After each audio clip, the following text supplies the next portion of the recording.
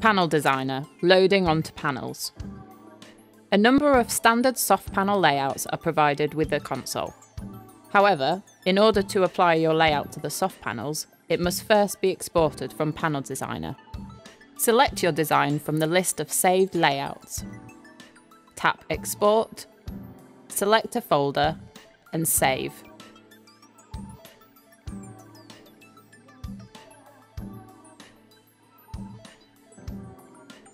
To import your layout, select the Show Setup tab in Calrec Assist.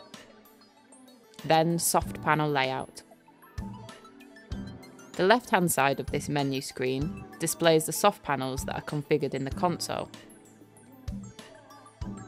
To import a layout, select the appropriate soft panel from the left-hand column and select Import. You will then be prompted to select a layout file stored on the PC. Select Open,